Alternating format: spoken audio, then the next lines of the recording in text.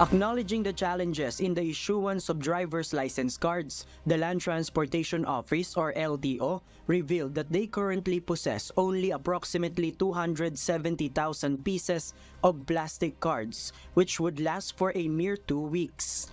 In response to the shortage, the LTO is actively exploring various options to address the supply issue. One potential solution being considered is a government-to-government acquisition of plastic cards, with the source being the existing supply from government printing offices, primarily the National Printing Office or NPO. Ang most advanced, prominent, and very transparent process would be yung ating agency-to-agency acquisition of license, no? Ito yung mga printing offices ng gobyerno. We have requested them to submit quotations kung gagawin nila yung ating lisensya, no? Additionally, the LTO is awaiting the opinion of the Office of the Solicitor General or OSG regarding the donation of 4 million plastic cards by a private company.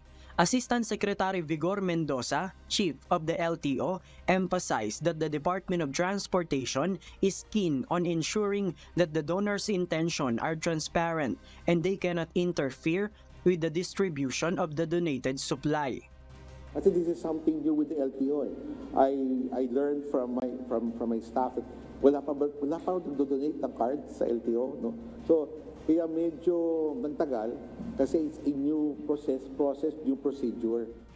Expressing optimism, the LTO anticipates that the supply of plastic cards will stabilize by April of this year. To mitigate the impact of the shortage, the validity of license cards that expired last year has been extended until April 2024.